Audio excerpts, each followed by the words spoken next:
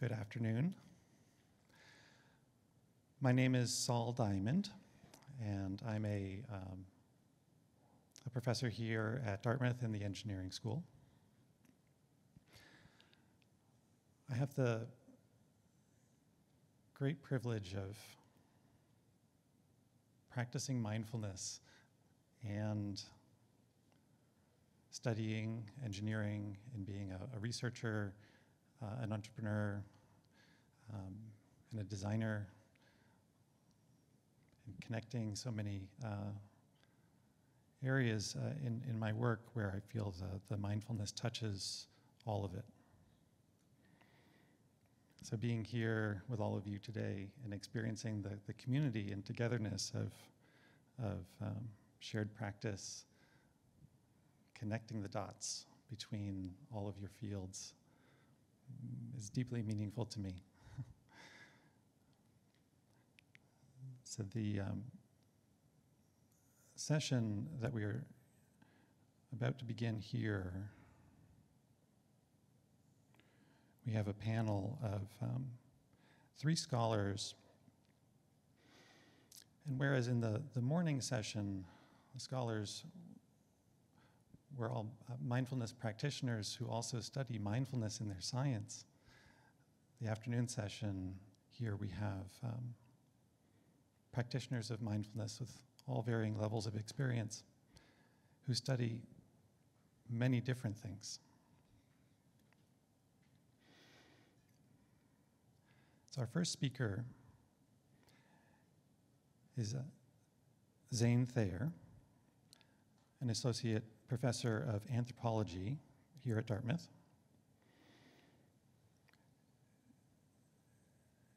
And we'll hear from Zane about her work. So I'm just going to share one little anecdote of something about Zane that has inspired me in my life, which is that a year or so ago I was organizing an interdisciplinary project, and I was studying all the backgrounds of different faculty here at Dartmouth, and I came across your work, Zane. And I was inspired by the breadth of your the scholarship and how you're bringing it in to be impactful to society. So I invited you into the project, and you said no. But it wasn't that you said no, it was how you said it made me feel like that was one of the best no's I'd received. So I was inspired both by your work and by your ability to set appropriate boundaries on what was within your capacity at the time and what was not. So thank you for doing that. So, Zane.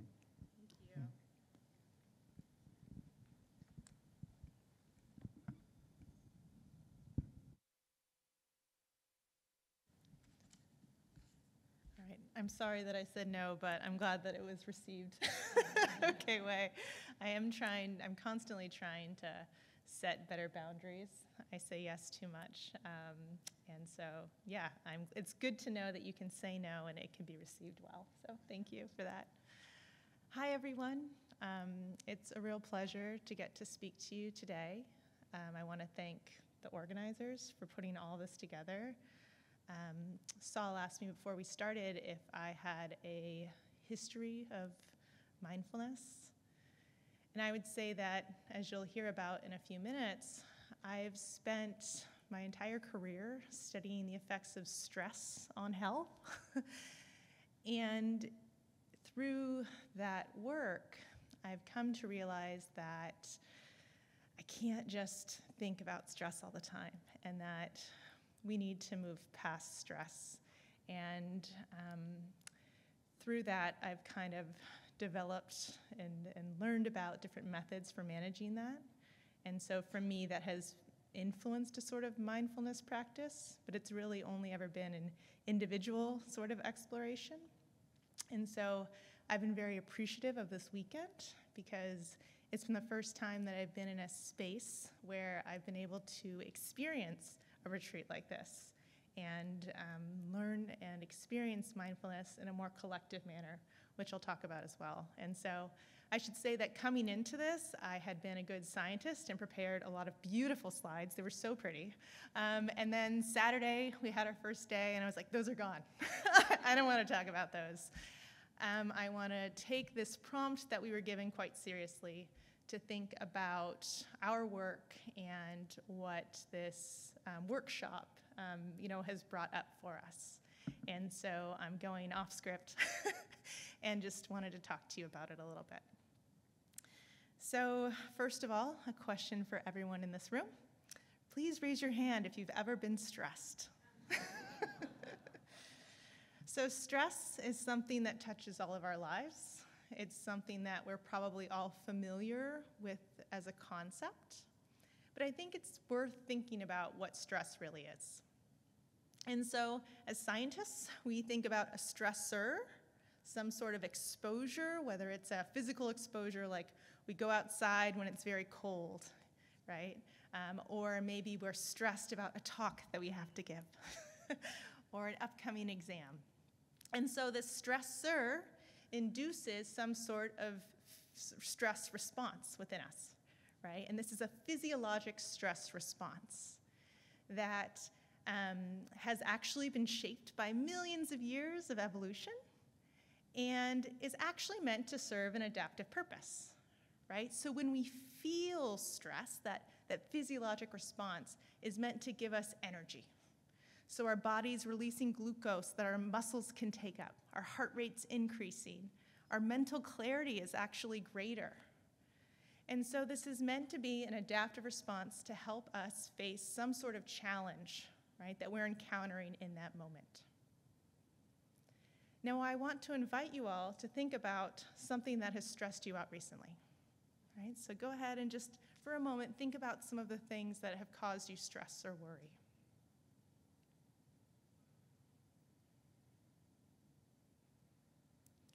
So as you've thought about those things, how many of those things were actually stressors that you were experiencing in that acute moment versus stressors that you were anticipating in the future?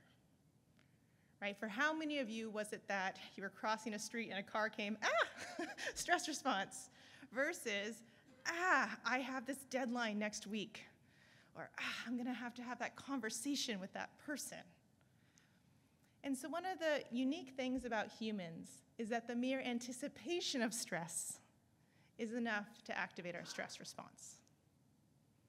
So it's not only that we're experiencing the stress response when we're facing an acute stressor, we're also activating that stress response all the time in anticipation of things that might happen in the future, right? We're not in the present, we're thinking about the future. And this means that what is meant to be an adaptive response, something that we're supposed to be using to help us face that challenge, is actually hurting our bodies, right? Because just as that stress response gives us these superpowers and energy to confront a stressor, that energy has to come from somewhere, right? And so the energy that's going to give us power in the moment is taking away energy from our immune function, and taking energy away from our reproductive system, and taking energy away from DNA repair. And so what happens is that when we're chronically stressed, when we're stressed all the time, we find that there's all of these physiological effects on our body. Our well-being's being adversely affected. We're experiencing digestive issues, we're experiencing depression, we're experiencing anxiety, we're having elevated blood pressure, cardiometabolic disease, infertility. So our chronic stress is really bad for us. That's lesson number one. The next thing I want you to think about is, okay, many of us know that stress is bad for us. But what not enough of us appreciate is that it's not only stress that we're experiencing right now. As it turns out, stress that we've experienced across our life course in early life, and even that experienced by our parents, can influence our health and well-being in later life. And this is a theme that came up a little bit over the weekend, and I wanted to talk to you about the ways in which this occurs. Because, of course, when we think about inheritance from our parents, we often think about DNA. That's what we inherit from our parents. But as it turns out, there's a lot more to that. And so I'll introduce this concept by way of metaphor. So my husband is a baker. He makes bread. It's delicious. I try not to eat too much. And he has a recipe book that has all of his favorite recipes. He's an engineer. He's very precise, so he weighs all of his ingredients to make sure he's following the recipe exactly. But as careful and meticulous as he is in following that recipe, there's all sorts of factors that influence the way that bread actually comes out, right? So in the wintertime, our house is cold, so his dough doesn't get a very good rise. He puts it in the living room where our wood stove is. Now it's too much of a rise, too fast, right? So there's how the temperature affects the rise. Then there's the oven. It took him forever to work out the perfect way to cook in our oven. You know, which shelf is it going to go on, and what's the right temperature, and how long does it actually take to cook in our oven? And then we go to a friend's house, and it's a totally different oven. So even if you have the same recipe, the oven in which that bun is baked is going to influence its final form. And guess what? Humans were the same way, right? So we used to think that DNA was like the recipe. And if you follow the recipe, you get the outcome, you get the biology, you get the behavior. But as it turns out, the oven in which the bun is baked influences its final form, right? And so for this reason, a lot of my work is focused on pregnancy, because I'm really interested in thinking about how the intrauterine environment can influence our biology and health in later life. And so we now know that there's a lot of ways in which your parents' experience influences your biology. This occurs through changes to your DNA that don't actually influence the specific nucleotides you inherit, but they influence the little chemicals that get attached to that DNA. Maybe you've heard of the epigenome, right? And so your parents' experiences, what they eat, if they smoke, if they experience stress, that can actually influence these little modifications to DNA that you inherit from your parents. And so we've done a lot of work in this space looking at how things like parental stress or maternal depression or anxiety can actually influence biology in a lot of ways. So looking at influence on birth outcomes, how long gestation actually lasts, if you're more likely to be born preterm because your parents are very depressed or anxious. We see impacts on offspring stress physiology. Right? So if parents are very stressed during pregnancy, then the children actually have differences in their stress physiology functioning themselves. There's variation we've shown and others have shown in response to telomere length, so actual indications of cellular or biological aging. So there's a lot of different studies I could talk to you about, but the point is, it's not only about the stress you experience, but also that your parents might have experienced, and really across your entire life course, that influences your later life health. That said, just because you have experienced stress or trauma, just because your parents have experienced stress or trauma, does not mean that you are doomed to poor health. So something that we're really bad at scientists is, because we like a clean story, is expressing kind of nuance. And so when I'm talking about how people who experience adversity or trauma have worse health than someone who hasn't, what I'm talking about are group differences, right? I'm comparing group A that's experienced trauma with group B that hasn't, and looking at differences between those two groups in terms of outcomes. Or I'm looking at the scatter plot, as was described earlier, right? Where you've got a spectrum of exposure, and so people who have more exposures do worse than those who have less. But as was alluded to earlier, there's always scatter in terms of individual points, right? So there's some people who are doing better, right, than they should be based on their exposure. So obviously not everyone who experiences adversity is doomed to poor outcomes. And that's something that when we're articulating this work, I think should really make clear. So why is it that some people do better than others, right? And again, just because you're doing poorly, does that mean you're doomed to it? Absolutely not. And so this is where the point about what do we do about stress comes in. And this is where I've been really impacted by this weekend experience, because again, I've been thinking about these things for years, but all of these things that I've been thinking about, I saw present in the practice that we observed. And so the first thing I wanted to mention was thinking about movement. So we talked about the stress response. We talked about how the purpose of the stress response is to give you energy to respond to challenges. What do many of us do when we experience stress if we're not mindful? We're sitting on the couch, we're doom scrolling the news or social media. We're just sitting and stewing in all of these stress hormones as they play pinball with all of our innards, right? But when we're engaging in movement, then that allows us to use that energy in a productive way. And so I so appreciate the movement that we practiced throughout the day, the walks that we did outside, because movement is so good for helping you to balance out these stress response that we have going in us all the time.